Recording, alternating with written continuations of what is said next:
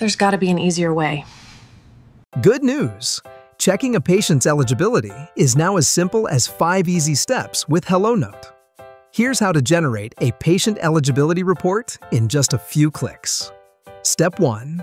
From your dashboard, go to the Search Navigator, type Eligibility, and when it appears, click it to open the report page. Step 2. Filter the report using patient's name, case status, insurance. In this example, we will leave it on default. Step 3. Set your desired date range to retrieve the records you need. In this example, let us generate all patients from April to June. Step 4. Click Generate Report.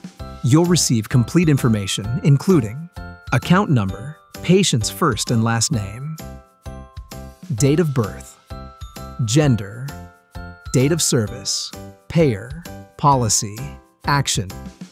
Step 5. Select a patient. In this example, we'll select Susan Storm, then click Check Eligibility.